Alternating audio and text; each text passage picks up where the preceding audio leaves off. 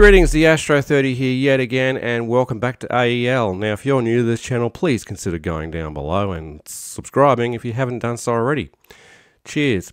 Today, we're going to be looking at let's find a random circuit on the internet and see if it works. So currently we're looking at a simple utility amplifier that runs off of 9 volt DC that uses a BC337 and 327 respectively as the output pair in push-pull configuration, with a 470 microfarad blocking capacitor going through the speaker driver. Now, we do notice, however, that the positive of the speaker, we're going to assume, is connected to the positive DC supply rail. We also have this 1K8 resistor which is providing DC feedback into the biasing network to the output stage.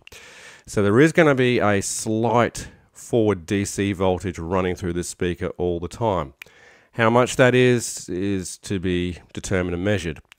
I don't think it's going to be that high or of a concern, but from a design standpoint, it probably is not a good idea to run DC through the speaker voice coil. However, it remains to be tested. The output transistors are self-biased by these two 1N4148 signal diodes, like most standard amplifiers are. And we'll notice there's no emitter degeneration here.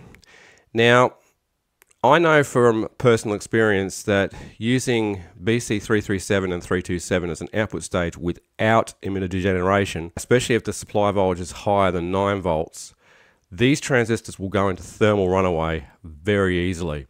And what thermal runaway is, for people that don't know, is the current starts increasing through the transistor device as the transistor heats up. The more the transistor heats up, the more current is drawn, and so on and so forth. The cycle repeats until the transistor destroys itself, or in other words, the safe operation area, the SOA curve, is exceeded. So when I'm testing this, I'm going to put some emitter degeneration resistors in here. I'm thinking probably 10 ohm. I don't have anything really lower than 10 ohm. And as we see, this first transistor here is our input stage. It's just basically a class A voltage amplification stage, also input transistor, in which the collector drives the base of the 327 directly through the biasing network to the other transistor. And we have some negative feedback, or DC negative feedback, via this 82K resistor back to the base of this transistor to control, well, the gain. And apart from the input capacitor and this blocking resistor, which will stop it from picking up RF and amplifying it, there's not much really to talk about this circuit. We've got some bulk filtering here. So the next thing to do would be to build this up on breadboard and just verify that the thing even works. Does it work? Does it not work? What do we have to do to make it work? And if it does work, let's test its power output and sound quality. As to what you could use this circuit for, well, it's not going to produce much power, probably in the range of about 100, 150 milliwatts, something like that. But you could use it for the back end of a radio receiver, such as an AM/FM radio receiver or a communications receiver, or anything that requires a small amplifier to drive a small speaker to be able to audibly hear the output of whatever it is you're amplifying. So let's get busy building this up on breadboard, testing it, and seeing what happens. Let's go. Right, so a short time later I've got the circuit built and I'm ready to test it. Now I've got a multimeter set to the DC voltage scale connected across the output. I just want to measure what the actual DC output is because the speaker is connected to the positive rail. I've got the power supply set to 12 volts at 500 mA current limit, and I've included a couple of 10 ohm resistors in the emitter circuits of the output transistors as degeneration, because I did find during testing at 12 volts they did go into thermal runaway very, very easily. So I'll turn the power on. Alright, we've got about 11 millivolts.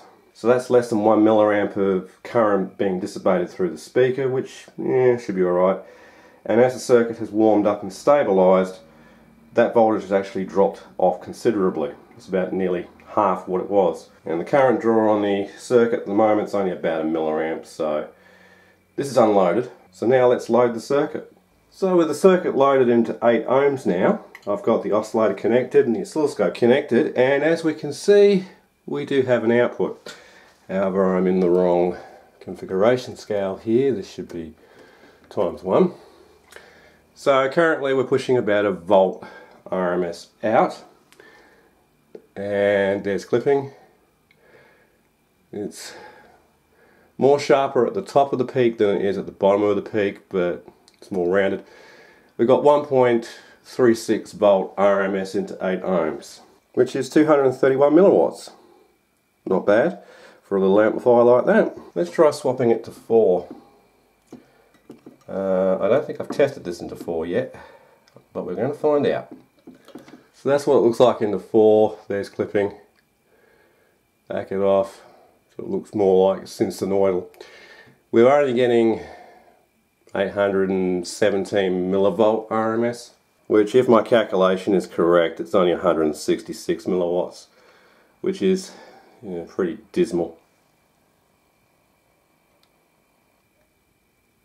Output transistors seem okay. So into 4 ohms, it's not the best, but into 8 ohms it's perfectly fine. Alright, let's hook it up to a speaker now and see how it sounds. Speaker's connected, oscillator's still connected as well.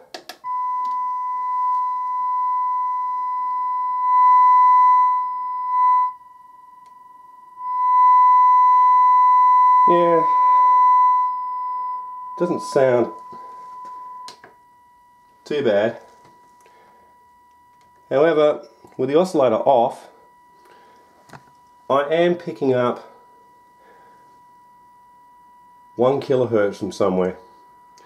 And this did this on another amplifier a while ago. There was that 5 watt quasi-complementary, and I think it's the breadboard here. I don't think it's the power supply. So what I'm going to do is I'm going to change over to the linear supply and see if that 1 kilohertz is still there. Alright, well, linear supply is connected. Well, there's no noise.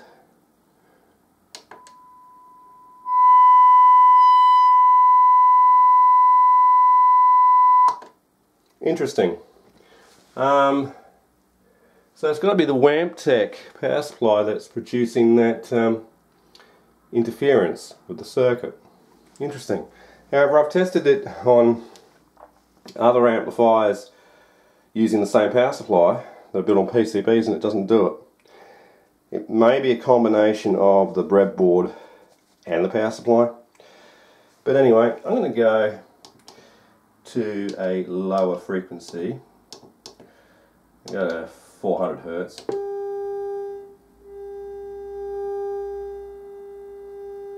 I mean, it sounds alright. So let me go to 4,400 Hertz. Okay, it seems to be producing a broad range of frequencies. So as an amplifier, it's useful. Power wise, not really, but it can be used for like the back end of a radio receiver, you know, like an AM FM radio or communications receiver, things like that, just to, you know, be able to amplify the detected output. Other than that, it's a pretty useless circuit, and I'm not going to make a PCB for this. I don't really see the need to go to that effort to do it. It's, you know, just a basic circuit that you could build up on Veriboard or strip board without, you know, having a proper PCB. And it doesn't seem to be that layout is all that critical. Anyway, so to finalize this video, I'm going to hook this up to an audio source and play, well, a track. Okay, this is not probably going to be that loud, but let's go.